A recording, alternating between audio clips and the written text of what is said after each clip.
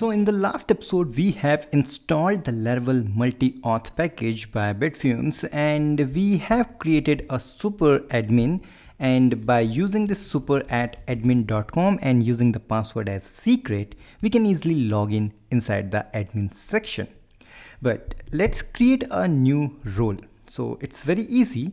So role is, let's say, editor, and we need to store it. So store, and you can see the new feature is that it tells you how many admins are assigned to that particular role.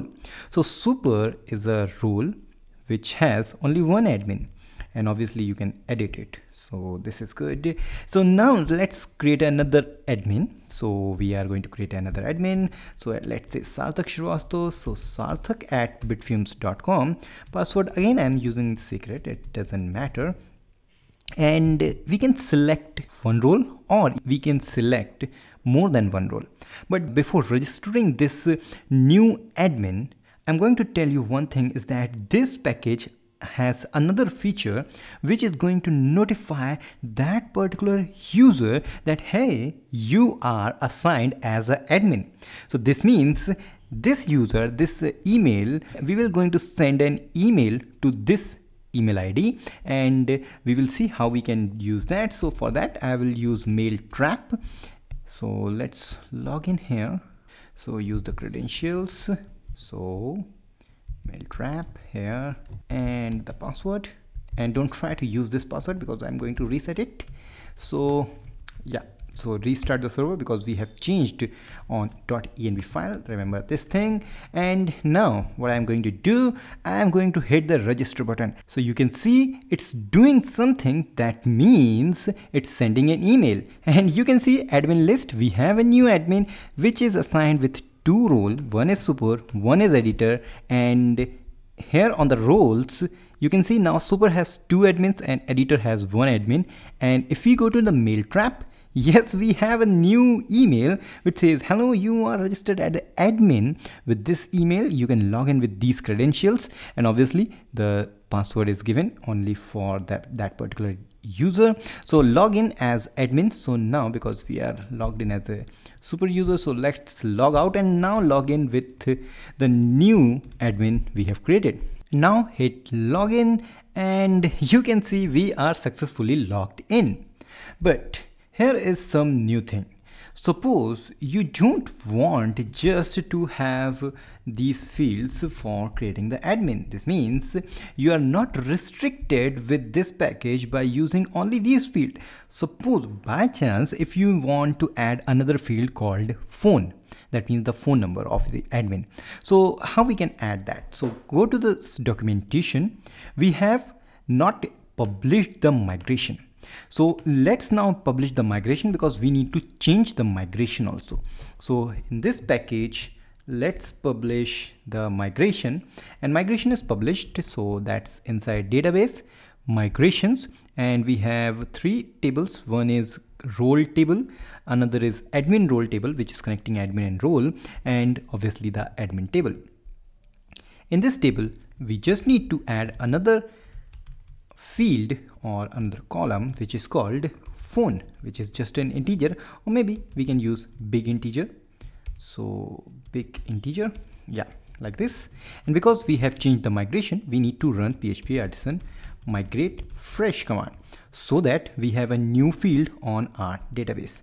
So refresh, and phone field is again there. So next task is, because if I try to run this command creating the new role, because we have flushed everything, so this will give error because now we need to include the factories also, because this command is actually using the real factory. So if I run this, yes, you can see we are getting error for the phone field we have created. So now we need to run this, publish this factories also. So publish this factories, and now factories is published again on database factories. Admin factory is here. We need to give another factory detail things. So phone is something like 1 2 3 4 5 6 7 8 9 10 digit. Okay, so now we have this factory also. So this means now we can run this command, and yes, it's again creating that same admin with a super user. And now we can refresh, log out from here, log in, and here we have. But now if I try to submit, let's see the result. So I'm giving these fields, and obviously same password, and let's say the role is super register, and now it says, hey, you don't have any data for the phone field you have created just now.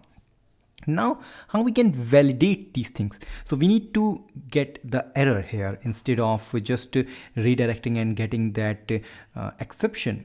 So for that you need to publish these configuration. So let's publish the configuration, and by publishing the configuration you will get the configuration for Multiauth, and here you can see admin validation, and you need to write the validation for the new fields only you have created, because other validations are already there. So if I try to hit register, yeah, obviously we need to give these things.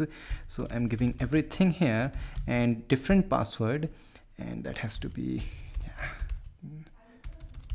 like this. So register, and yeah, it says the role field is not there, password. These validations are already there. We need to just give validation for our phone.